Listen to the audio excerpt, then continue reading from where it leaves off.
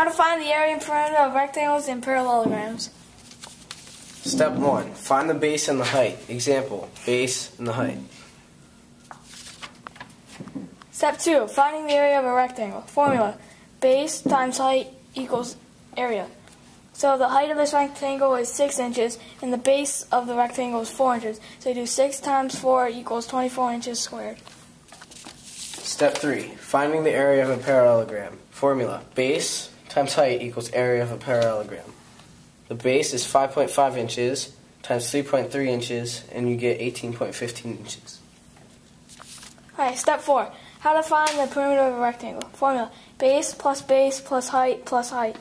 You do 6.5 inches plus 6.5 inches plus 15 inches plus 15 inches, and 15 plus 15 equals 30, and 6.5 plus 6.5 equals 13. So you do 30 plus 13 equals 43 inches.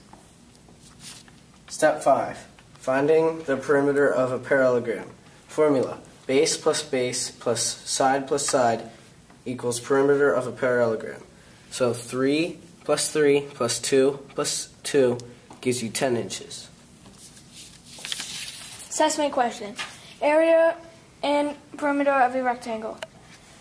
You do 4 times 8 to get 32 centimeters squared for the area, and you do 8 plus 4 plus 4, and that gives you 24 centimeters for the perimeter. Assessment question 2. Area and perimeter of parallelograms. To find the perimeter, you add 5 plus 3 plus 3 plus 5, and gives you 16 inches. For the area, you multiply 5 and 2, and you get 10 inches. That's the end. By Ryan Schrock, Josh Hoffman, Gino Nolasco, and Cameron Caudill. Yeah, buddy.